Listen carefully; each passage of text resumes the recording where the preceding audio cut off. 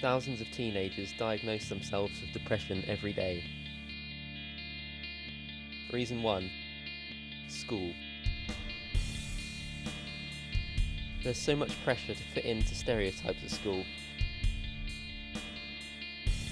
You get bullied for being who you are, or become fake like everyone else. Either way, you're unhappy. Reason 2. Relationships. You can have a perfectly healthy relationship with someone, and one day they dump you for no reason and never speak to you again. It tears you up inside. Reason 3. Home life.